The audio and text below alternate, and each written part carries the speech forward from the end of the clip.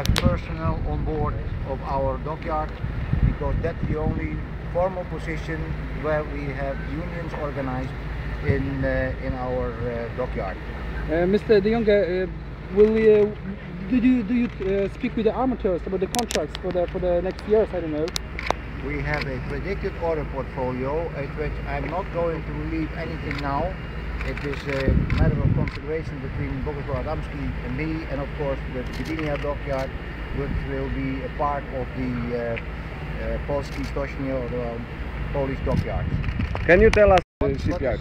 When you come to the question who is the owner, I can only say I am representing the owner, and the owner is now a foundation green light, as was already issued to the new media.